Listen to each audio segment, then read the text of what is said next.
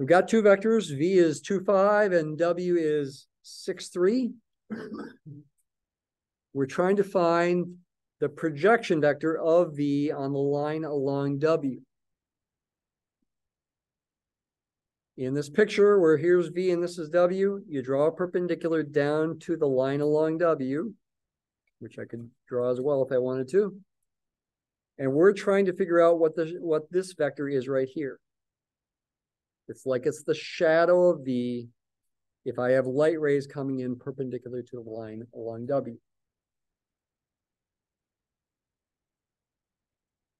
I said you could use trigonometry to figure this out from scratch, and that's fine. You also can use a formula that you should know. It's certainly quicker to use the formula. Let me derive the formula in general. I think I do this in the lectures too, but I think it's worth doing. To derive the general formula involving dot products, it turns out, it's first good to do something else.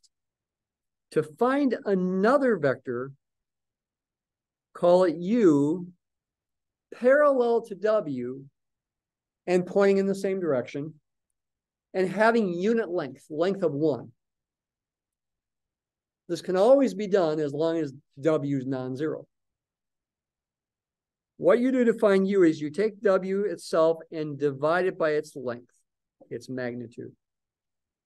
Which again, I like putting double bars around magnitudes of vectors, partially just to emphasize that they're vectors. This is fairly common practice. In science books, they'll typically either just put a single set of bars like an absolute value sign, or maybe they'll just unboldface the letter for its magnitude,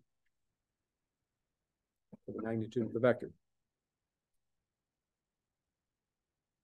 If I could figure out how long this red vector should be, this red vector is the projection vector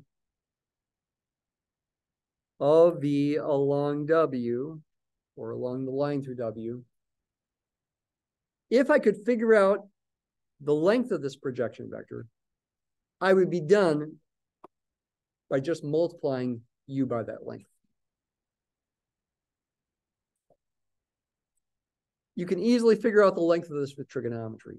So katoa, use the ka version, that's simplest.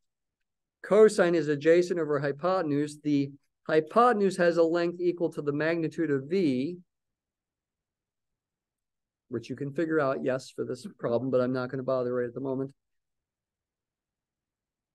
Cosine of this angle is adjacent over hypotenuse. Therefore, the adjacent is the hypotenuse times the cosine of the angle. This side has a length of the magnitude of V times the cosine of that angle. Right? This is right triangle trigonometry problem solving. You've done this many times. So the projection vector, therefore, the projection vector could be thought of as the length of V times the cosine of the angle times the vector W over its magnitude.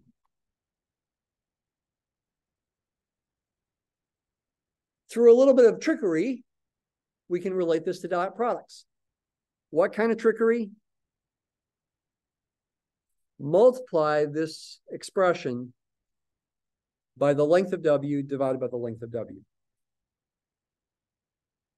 And write the final thing like this. Oops. Like this. The length of V times the length of W times the cosine of the angle times the vector W over its magnitude, its length, squared. Just a little algebra trick there. Going from here to here, I just multiplied by the fraction magnitude of W divided by the magnitude of W, which is 1, so it doesn't change the value of this expression. But that's a worthwhile thing to do because we recognize this as the value of V dot W. And this thing can also be written in terms of dot products. This is less recognizable, but you should know for this class that that is the same as W dot itself. Whenever you square the magnitude of the vector. It's the same as dotting the vector with itself. And that's why this formula can ultimately be simplified as v dot w over w dot w, don't forget your dots, times the vector w. It's so important to keep track of what's a vector and what's a scalar. Of course, all the v's and w's that you see are vectors, but when you take dot products, you get numbers, scalars. This is a number, a scalar.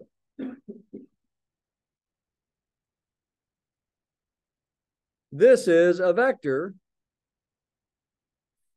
A number, a scalar times a vector is another vector. The answer is a vector. The whole thing is a vector.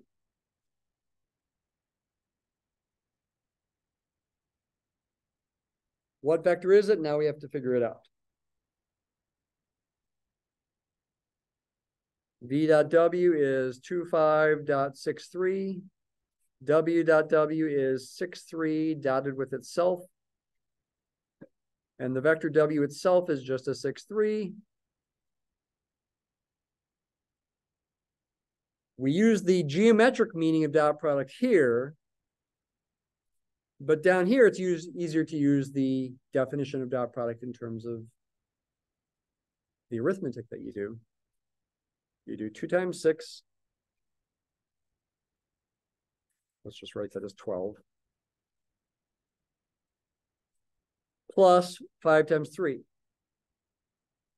On the bottom, you do 6 times 6 plus 3 times 3.